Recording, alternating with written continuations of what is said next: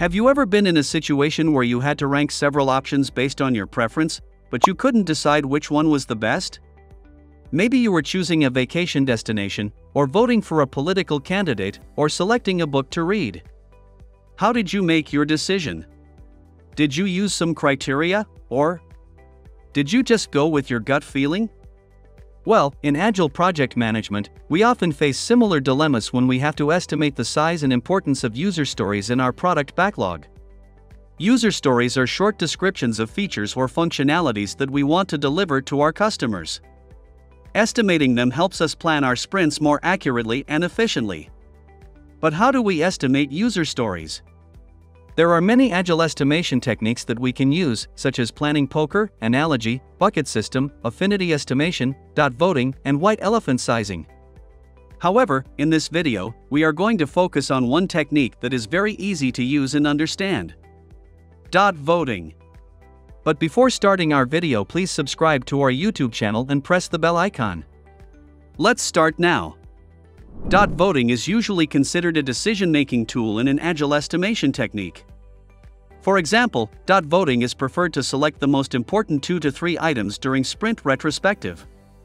However, it can also be used to estimate user stories when there is a relatively small set of items and we don't want any complex techniques. So how does dot voting work? Let me explain it with an example. Suppose you have a team of 5 developers who are working on a social media app. They have the following user stories in their product backlog. A. As a user, I want to post text, images, and videos on my profile. B. As a user, I want to follow other users and see their posts on my feed. C. As a user, I want to like, comment, and share posts that I find interesting. D. As a user, I want to chat with other users privately or in groups. E. As a user, I want to edit my profile and change my settings. The team wants to estimate these user stories using dot voting. Here are the steps they follow. First, the product owner posts all the user stories on a wall. Next, every team member is given 4 to 5 votes. These can be small round sticky notes or dots. Next, every team member is asked to give their votes on the stories they think are bigger or more important. They can vote more than once for one story if they want. Next, the team members put their votes on the wall next to the user stories they choose. Next, at the end of this process, the story with the highest number of votes is considered the biggest or the most important. The story with the lowest number of votes is considered the smallest or the least important. Next, the product owner then orders the stories from highest to lowest number of votes. In our example, let's say the team voted like this. User story A, 4 votes. User story B, 3 votes. User story C, 5 votes. User story D, 2 votes. User story E, 1 vote. The product owner then orders the stories like this. User story C, 5 votes. User story A, 4 votes. User story B, 3 votes. User story D, 2 votes. User story E, 1 vote. This order reflects the relative size and importance of each user story according to the team's collective wisdom.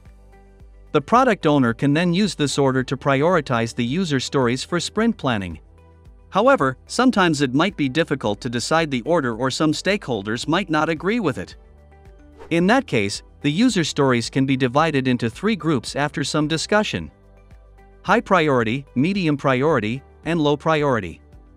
Then, the high priority user stories can be posted on the wall again to receive more votes until a final order is achieved with the agreement of all stakeholders. The advantages of dot voting are that it is quick, simple, and collaborative.